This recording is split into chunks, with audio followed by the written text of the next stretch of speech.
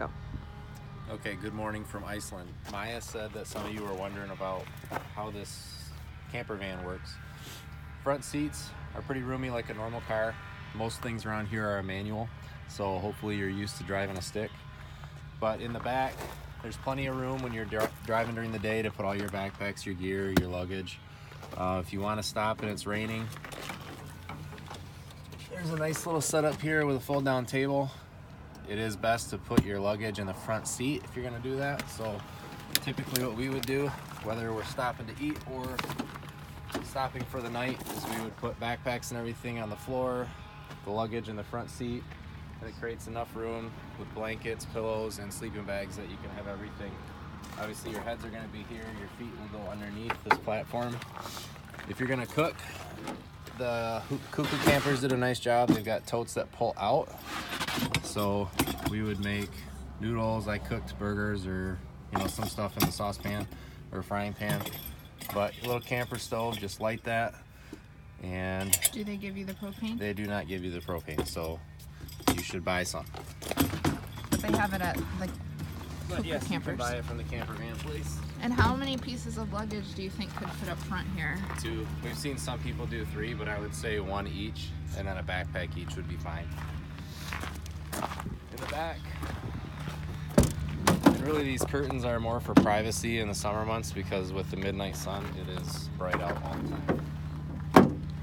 time. We've got 2 sleeping bags, 2 pillows, 2 blankets. And we used a promo code to get those for free, so we didn't bring them.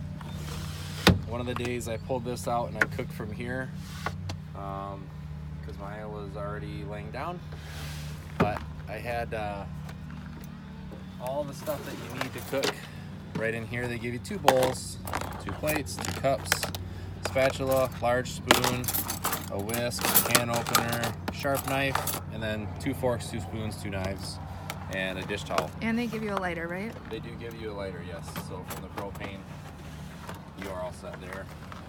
They have kind of a IKEA bag, large plastic bag that you can take your dishes if you want. They even give you a Frisbee if you're wanting to play. But they do provide you with dish soap, a scrub brush, broom and dustpan. So most of the places have a decent spot for washing your dishes. One of the nights, the place only had cold water, so we had to kind of wait until the next night. We could have easily boiled water and washed them that way, but it was just easier to wait. We brought wipes. We bought plenty of water, toilet paper, which we really didn't even need, paper towel that came in handy just from eating. But then we had a few leftovers here. We've got kind of a Icelandic ramen noodle, raisins, apples, granola bars.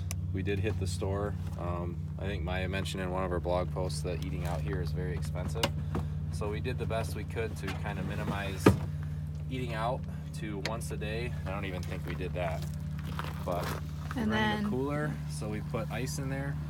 Gas stations do not have ice, so it's best to stock up at a grocery store when you find one, and there are not that many around. So if you're driving, like I think one day we literally just had cold water in the cooler. But other than that, everything worked out pretty well. We did see some people with a slightly larger van. While it may be nice from the room perspective, driving around here, it's super windy in a lot of spots, and then trying to park, and I wouldn't have wanted a bigger van from the wind perspective going through some of the mountains that we did, and trying to park it. So do you want to talk about your windshield wipers? Oh yeah. So it'd be best to check, when you're doing the rental car overview, you're checking tires, you're checking for dents and scratches and anything broken and stone chips, but I didn't check the wipers, and one day when we needed them, half of my driver's side wiper was falling off. So. And did it rain every day here? No, but almost. At night it would sprinkle. So, luckily night driving, it wasn't a big deal because it's kind of the summer months, so it's light all the time. But I was gonna switch the passenger and the driver's side windshield wipers around, but they're different sizes, so that wouldn't have worked because the other one would have stuck off the side of the car. So that'd be good to check when you're doing your rental car review. And what about the charger? Bring your own you can bring a USB charger or a cigarette lighter charger, because the one that they gave us has so a little that blue orange light. one doesn't work? But and the one in the radio charges your phone at about 1% every half hour. and if you're using navigation, it will obviously not charge it. It won't keep up. So. And not all campgrounds have places for you to charge your phone or your computer.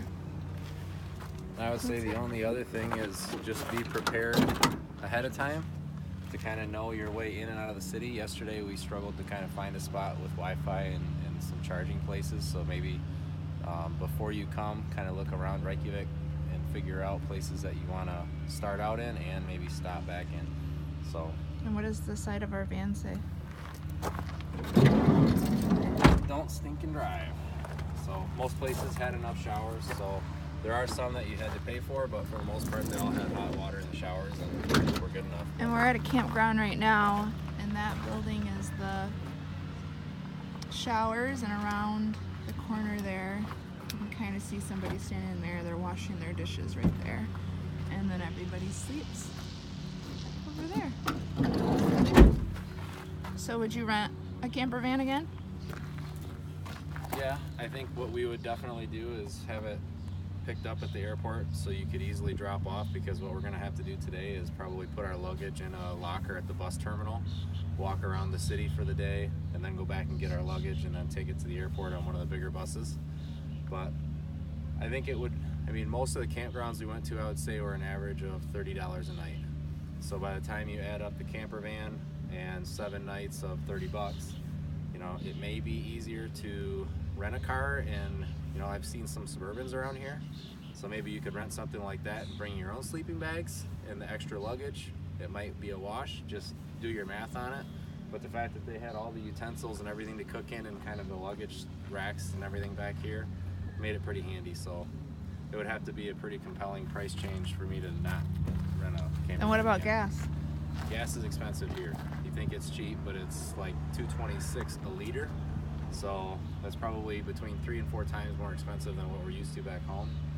So most people, obviously conserve fuel, but since we drove about 1,200 miles, it adds up. So how many times do you think we stopped for gas? For gas? 5? 4? Yeah, 4 times I think. We probably filled up 4 times. So, and then you've got to fill it up when we bring it back. But, yeah. So yeah, we easily spent probably $2 to $2.50 on gas. Petrol, 95 octane. And then there is this nice curtain here too, so at night when you're sleeping you just pull it across, and that keeps the sun out as well. And as you can see, there's no windows back here, so yeah, that's our camper van. That's our camper van. Thank you.